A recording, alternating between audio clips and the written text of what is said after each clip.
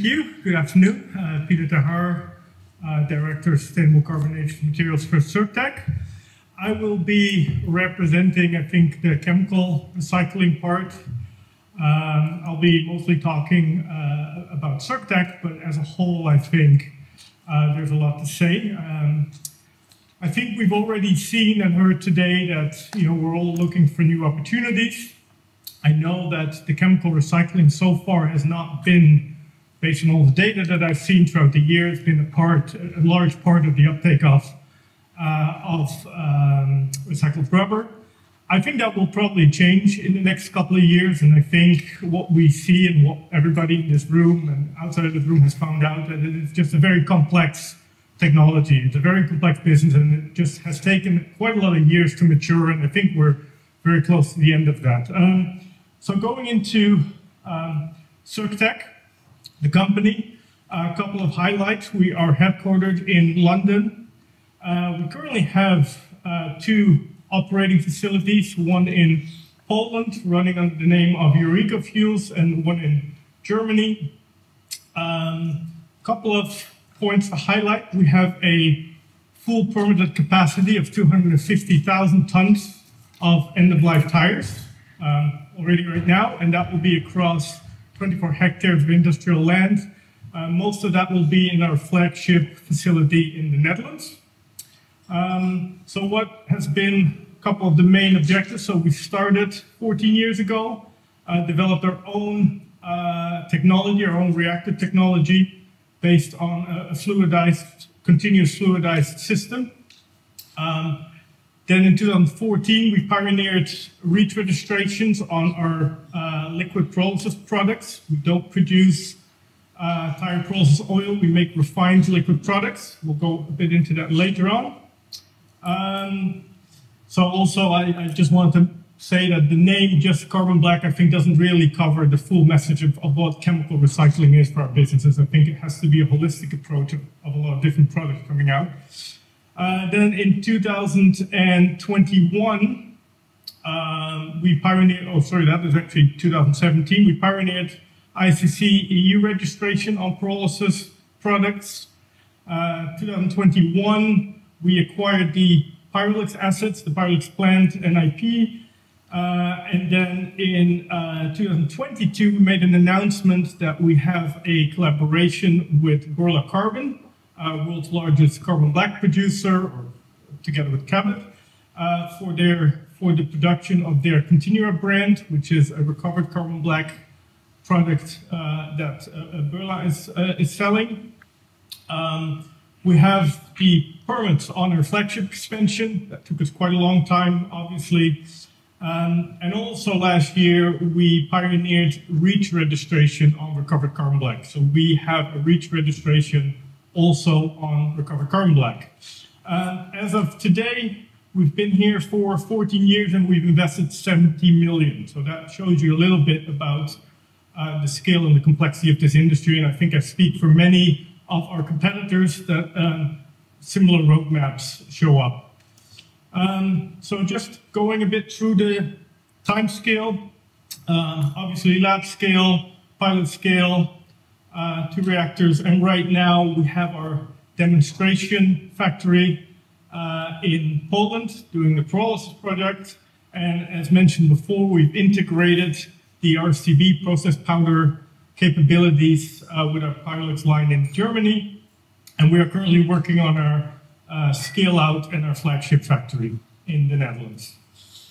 Just a quick overview of what our factory in the Netherlands looks like.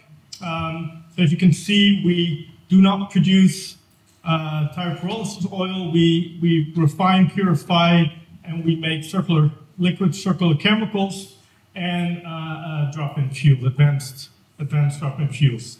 And then obviously the stream of the recovered carbon black. This goes into all sorts of recycling, new tires, rubber goods, plastics, and so forth.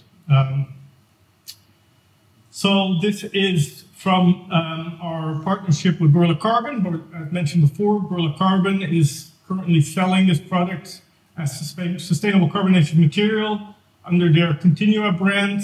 You will have probably seen it if you've been at any of the rubber conferences. And just to show you here, you can see actually on the left side, you see our German facility where we use the Burla carbon black bags for our products. Then on the right side, you get a bit of a screenshot from our EuRiC Fuels plant in Poland.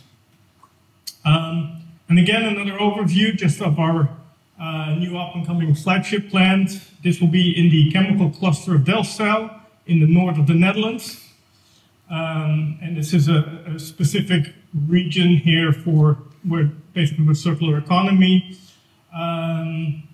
Then a couple of other important points I think to mention on the chemical recycling is that this factory will actually generate a CO2 emission reduction equivalent to about 4 and 5% of the annual CO2 emissions of the Dutch chemical industry. So you can see that with this one factory, we actually make quite a big impact on the CO2 reduction in the country. And the investment on this project will be around 200 million euros to complete this facility. Thank you so much. We were told to keep it short, so there you go.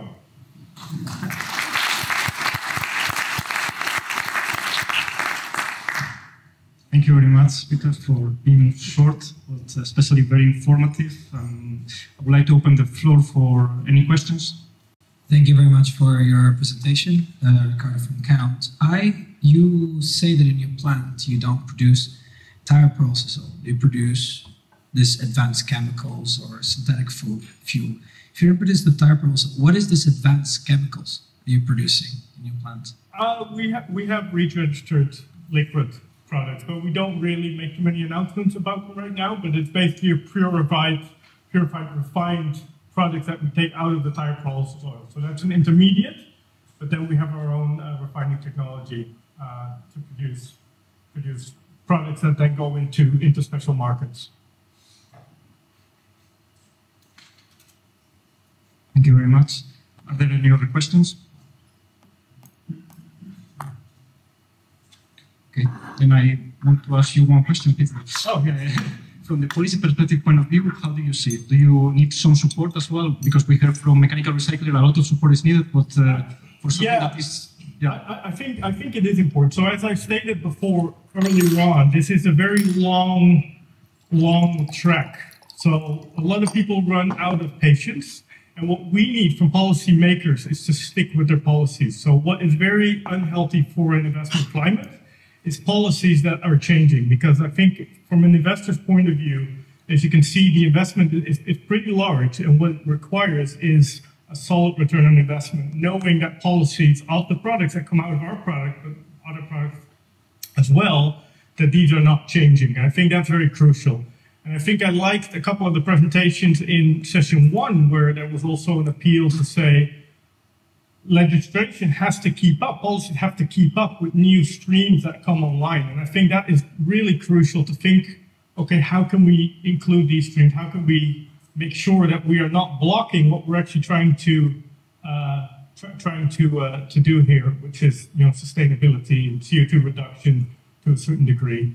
I think those are important. I think an appeal to the tire industry that I would have is that we are, just as everybody else here in the room, relying on what comes in on our feedstock. We will not be able to change that. And so I think when we look at a cradle-to-cradle discussion, I think it's really important that not just the tire producer says, well, we are looking at all these materials, but you keep changing. Yes, content keeps going up and things like that. But ultimately, we need to start looking at the starting point and say, how can we make tires more recyclable? So how can you make a tire that actually is already set up so that we, the end users, are maybe able to recycle it to then produce better products that can go back into a tire? I think that part of the circular economy is not always, I think, fully acknowledged, and that would help us out quite a lot. Okay, thank you very much. You're welcome. So if there are no further questions, then Pieter, thank you very much. Yeah, thank you.